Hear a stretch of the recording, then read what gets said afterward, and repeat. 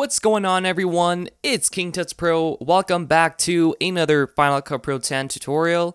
In today's tutorial, I'm going to show you how to do this really cool vertigo / dolly zoom effects / masking transition, if that makes sense. So like combining both of them to kind of give you this end result, which looks really cool. So this is the effect that you guys saw in the beginning of the tutorial. We have Chris Brown. The music video is also going to be linked in the description.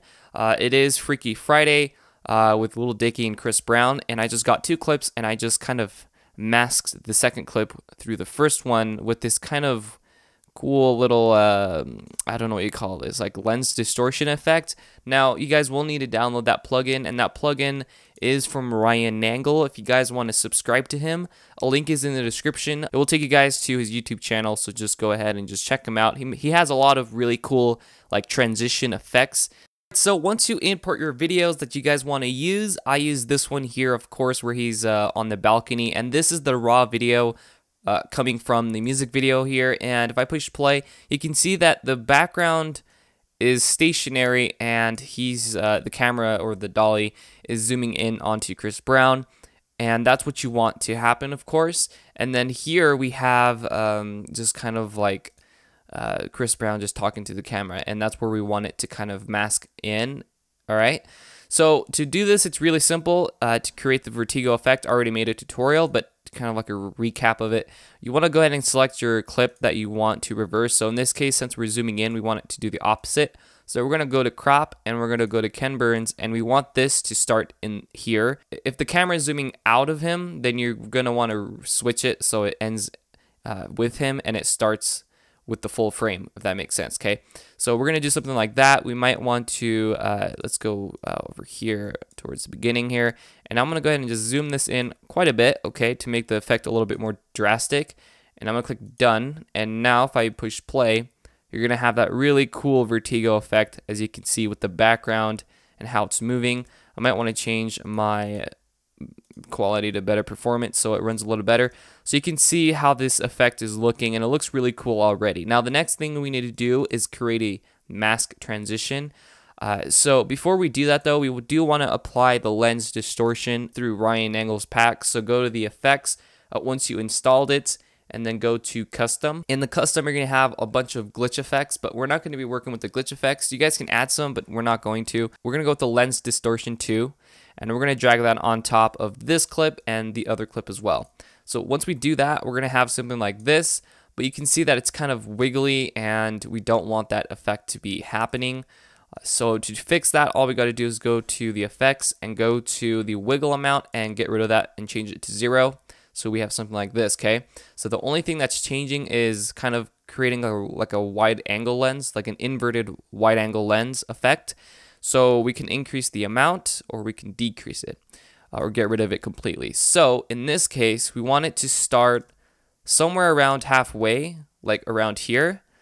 And then we're gonna go ahead and add a keyframe. So we want it to start maybe here, okay? So around 50 to 60, and then add a keyframe here. You can also add like an RGB split. You can create a RGB split fade as well, just to make it a little bit more drastic so you can notice the difference. So then go to the amount and add a keyframe, and then from here, what you want to do is let's go ahead and move this over here. Okay, so we're gonna have this clip on top, and then right here at the end of this clip here, of the first clip, we're gonna change this to maybe 85 or 88, something like that. So it makes it really drastic. His arms are gonna look really weird. So just, you know, let that happen, okay? And maybe you want to increase this a little bit more. So let's see. Yeah, we gotta push this in a little further, and something like that will look good. Okay, so now if I push play, and you're gonna see how it's gonna take effect. So from here, we're gonna go ahead where we left off. So this would be around 74. So we're gonna go here, and we're gonna go ahead and change the amount from 74. All right, and we're gonna add a keyframe, and then we're gonna go here to the end of this clip, and then we're gonna change this to 0, so the effect gets rid of it, okay? Then we're gonna go ahead and press Command C to make a copy of that second clip, and we're gonna drag this right beneath it, like that, okay? And you're going to have like this black thing here. Just go ahead and get rid of that. It's kind of annoying. And then you have kind of this going on. If you want to fill in the gap, just cut it and then drag this in front of it. So we're going to go for something like this, okay? And then it's going to smoothly fade into the next clip. And if you guys are pretty much done here if you guys don't want the mask effect. But if you guys want the mask effect, which is pretty much the coolest effect here, the only thing you need to really do is just add an effect or a mask effect to the first clip. So we have something like this. Let's see over here. Yeah. So the reason we make a copy is because we want the same clip to appear in the back. All right. And then we also kind of want to get rid of the, let's see, I think it's this one. Yeah. So we're going to go into the effects and we're going to get rid of RGB split and RGB fade. So if we check that, there we go. And we're also going to get rid of it here. So we're going to change this to there. So we still have the effect happening. Well, I guess we can keep it and then we can fade it off. So we can add a keyframe here and there, and then we can fade it out. So we have something like this. Sweet. So that makes it look a lot more smoother. So once we've done that, the only thing we need to do is just add the mask. So go to the effects and just type in mask and drag the draw mask on top of the first clip here.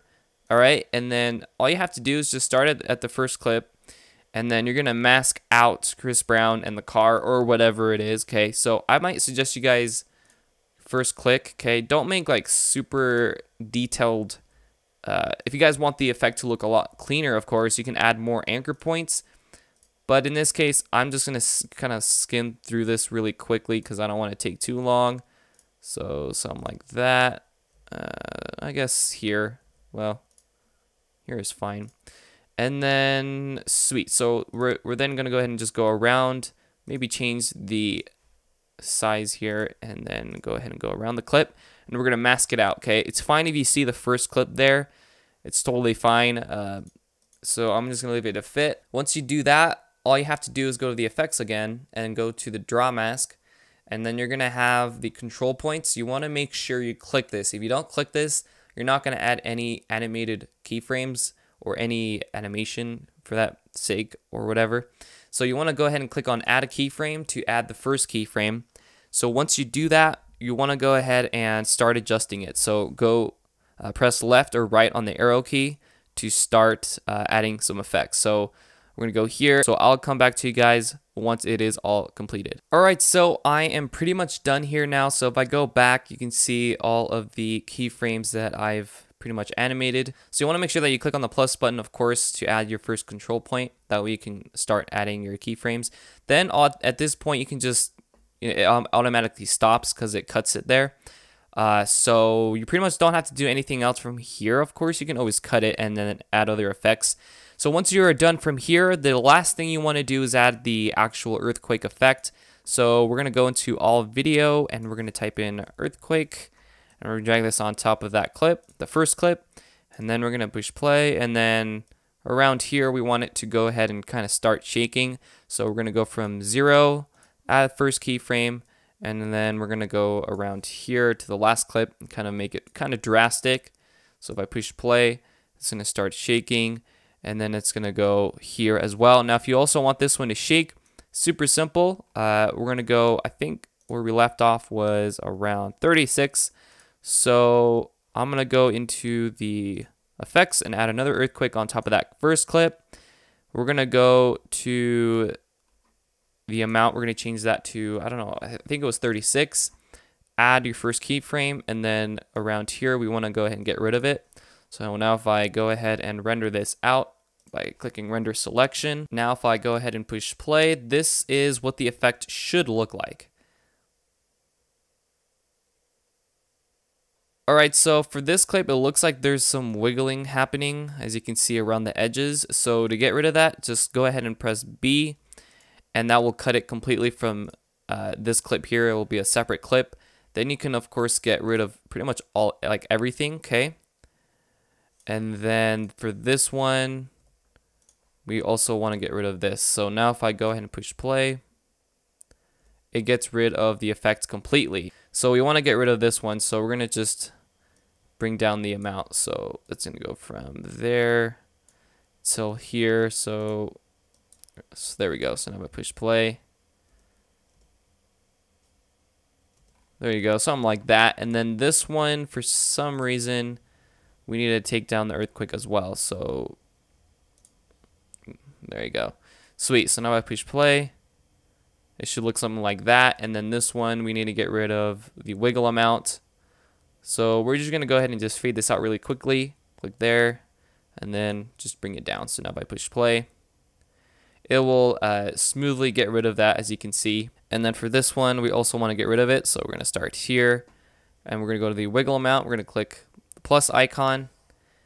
And then we're going to go a little couple frames over and just drag this down.